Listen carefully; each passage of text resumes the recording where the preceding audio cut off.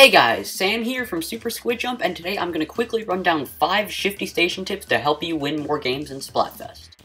There's a different Shifty Station for each Splatfest, but I'm going to be talking about the most recent one that appeared in the North American Baseball vs. Soccer Splatfest. Anyway, let's get right into it.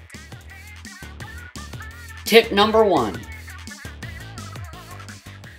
There's more than one way into the enemy side of the map. You can make this jump here and sneak in undetected. Inking this area at the end of the match could easily net your team the win. Tip number 2. Remember to use the grapplings to your advantage. They might seem difficult to understand, but remember that any ink from your main, special, or sub-weapon can activate them. Tip number 3. The grapplings are not instant teleportation. Look out for enemy inklings and try to avoid using them at low health.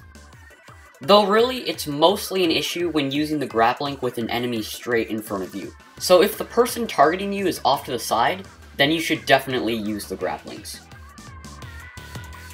Tip number 4.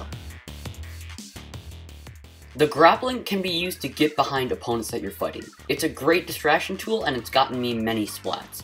Along with this, there's no cooldown, so you can jump around and confuse your targets to no end. Tip number 5.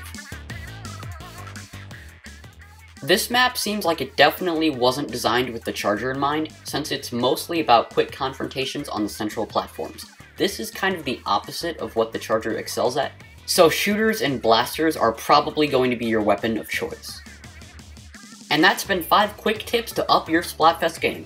I hope these help you win some matches, regardless of what team you're on. I'm probably going to be streaming Splatfest later today, and I'm super close to nearing 100 subscribers, so subscribe and hit that bell to get notified when I go live.